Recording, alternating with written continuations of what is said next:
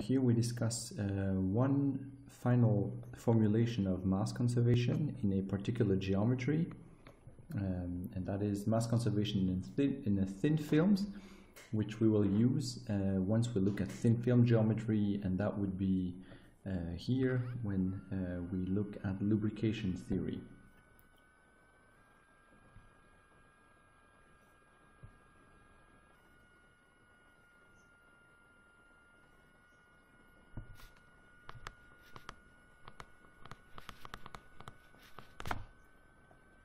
So let's consider a 2D thin film, and we assume the flow to be incompressible. So the flow will be in the XY plane, and mostly the flow will be in here the X direction. Let's assume, for example, that we have a solid wall here, and this is our flow domain. And we have a thin film, so the characteristic height of the liquid film is much smaller than this characteristic length here. Okay, so let's assume here we have this thin film. Now the height of the film at any given location here, h will be a function of x, the coordinate along the x-axis, and time. And at any given point here, so at any x, we define q as a function of x and t as the volumetric flow rate through a surface which is who has a normal which is normal to the x vector. So the volumetric flow rate through a surface of normal x.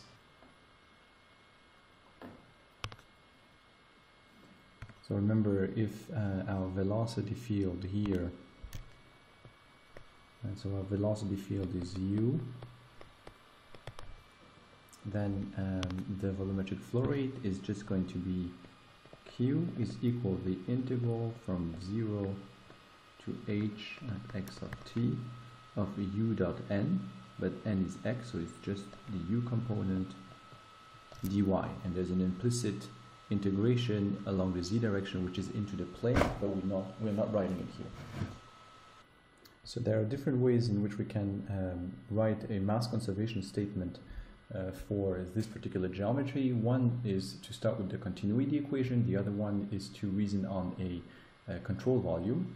And so here I'll start by reasoning and start to reason from the differential level, and therefore we'll start from the continuity equation.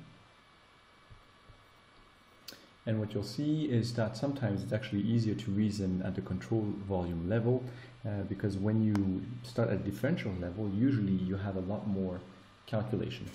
But so we start from the divergence of u equals to 0, which in 2D simply reduces to partial u partial x plus partial v partial y equals to 0.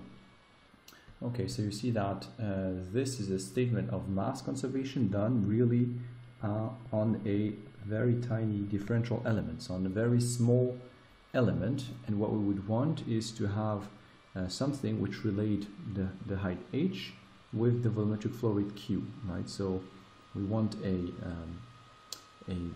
mass conservation statement when we integrate along the y direction over the thickness of the film.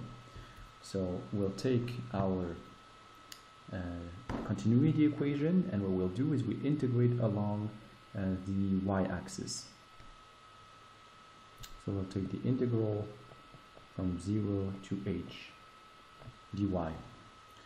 So we integrate both terms. The first one, so we have the integral from 0 to h of partial u partial x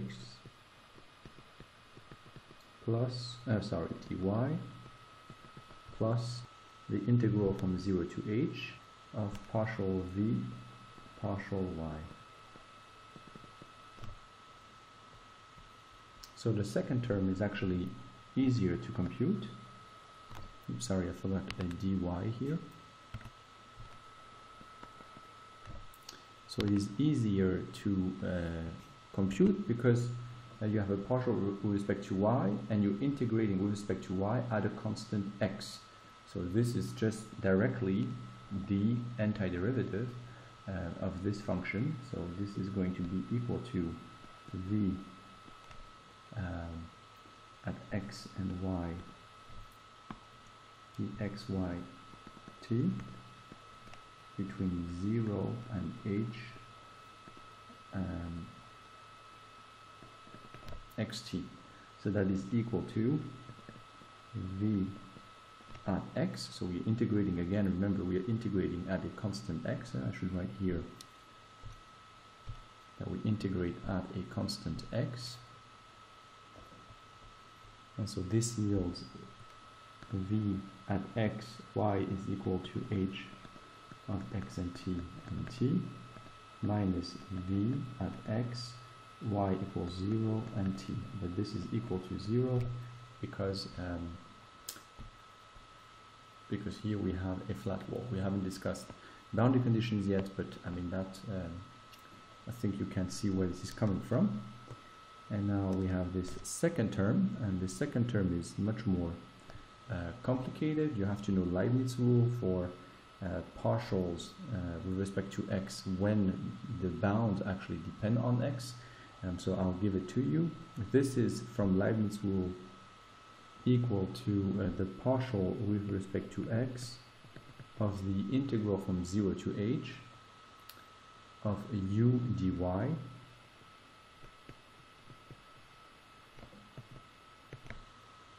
minus the velocity u at x, y equals h of x and t times partial h partial x. This here is just a mathematical formula. This is similar to integration by parts. There is no physics in that. These two are mathematically equal to one another. And you recognize that that here is the volumetric flow rate at x and t. So if we summarize from this term, we have partial q partial x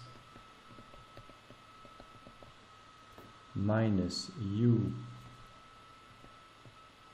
at x h t times partial h partial x minus, plus velocity v at x, h is a function of x and t.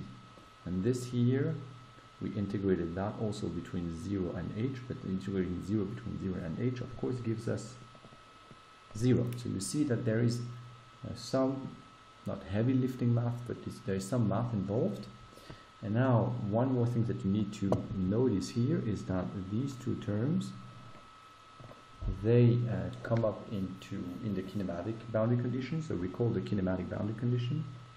We have that partial h partial t plus u